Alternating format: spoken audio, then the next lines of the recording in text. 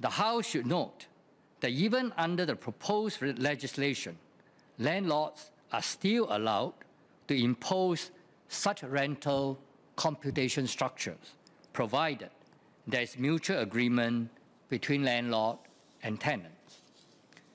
We call on the government to consider asserting its influence and encourage the Fair Tenancy Industry Committee to outlaw such rental computation structures altogether in the next iteration of the Code of Conduct. The bill gives teeth and enforcement power to the Code of Conduct by enshrining it in law and obliging all retail landlords in Singapore to come on board. Singapore does not need an economy with high property prices and high rents, but a dearth of innovation and creativity. Addressing the power imbalance between retail landlords and tenants is only a small step in that direction. Much needs to be done. Mr. Speaker, the Progress Singapore Party supports the bill. Thank you. The Honourable NCMP, Mr. Leong, had advocated some form of low rent control. And I've been in legal practice long enough to remember the spectre of the Rent Control Act. In those days, because of the Rent Control Act, there was no real investment by the landlords on their premises, leading to dilapidated buildings. And in the end, Singapore suffers because small Singapore would require a high utility of our land. So what is fair in the circumstances would have to be determined by market, and now we have this framework in terms of a committee, and we need to take a consensual approach to deal with all these issues. Mr. Leong Mun Wai, you have a clarification for Mr. Murali. Thank you, sir. Perhaps Member Murali is too happy with this bill. If I hear correctly, he mentioned that I recommended rent control in my speech. Is that what you mean? I didn't say that. Yeah. Mr. Murali Pillai. I thank the Honourable NCMP, Mr. Leong, for seeking a clarification for me. I did not assert that the Honourable Member, Mr. Leong, sought rent control. What I said in my speech was that he sought low rents on behalf of SMEs. And as a result of that, it triggered memories of the Rent Control Act. And I was in legal practice long enough to remember the Rent Control Act, which was subsequently abolished. And I recall that where buildings where Rent Control Act applies, they become dilapidated because landlords have no incentive to invest in these buildings and making it tenantable.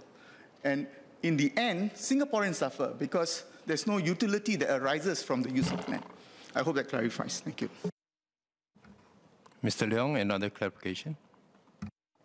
Thank you, sir. Can I ask the member again? What you have said is actually a very dangerous inference, into what I said.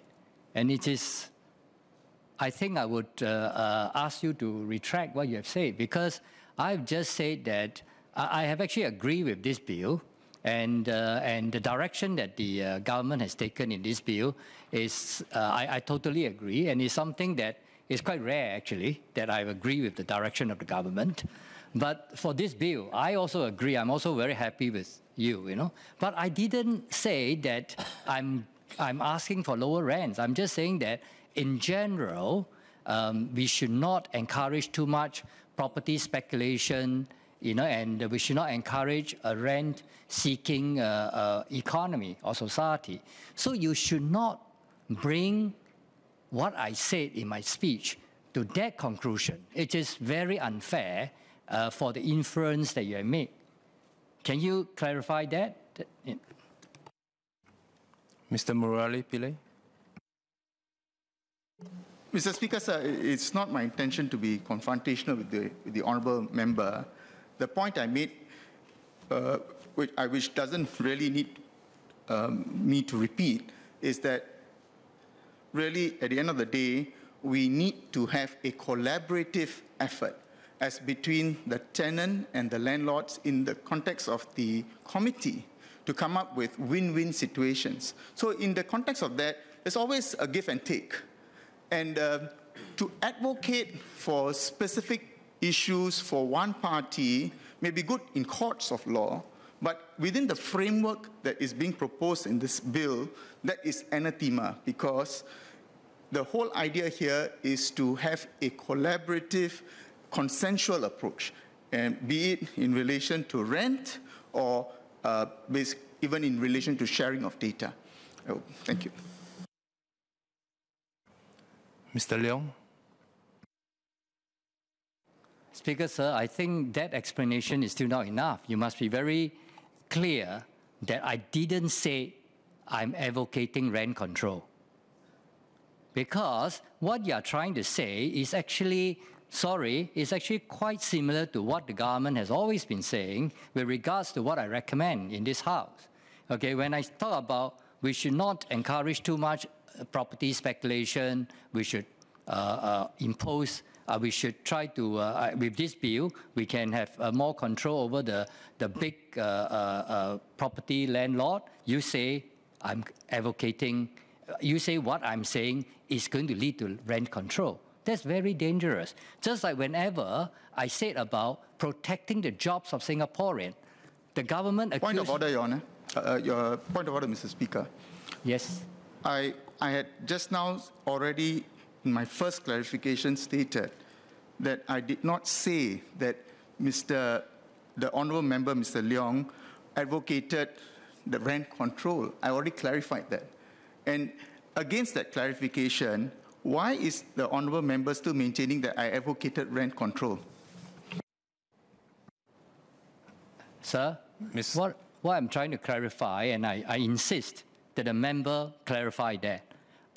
From what I say, I don't like the inference that he has made, that I'm trying to recommend pushing down the rent and towards the direction of rent control, and as a result, it will affect the desire, the motivation of the landlords in Singapore to make further investment in property and all that. I think this is too much of inference.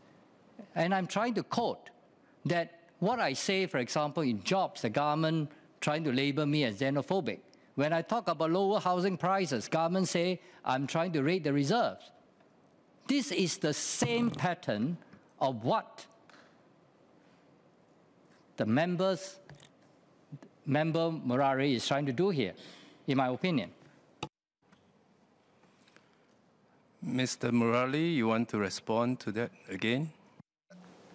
Well, sir, I mean, without getting into the emotion of things, let me just assure my honourable friend, Mr. Leong, that I wasn't making any specific insinuation about rent control to him. I was just picking up a point that he made in the course of his speech, where he advocated that in light of rent-seeking behaviours of landlords, there should be efforts to make sure that tenants get low rents. I was dealing with that point. And in that context, I spoke about the mechanism in this bill, which advocates a consensual approach. The committee itself has representatives from the landlords, tenants, and also other neutral parties. So with great respect, I fail to see how I'm accused of taking his case, or rather his speech, out of tangent. But in any event, the record would prove what I said, and therefore, apart from these comments, I don't wish to take this anything further. I think the records will be of what both Mr. Murali and Mr. Leong have said will be recorded clearly in Hansard. So I would like to propose that we move on from here, because both sides, both Mr. Leong and Mr. Murali, have clarified.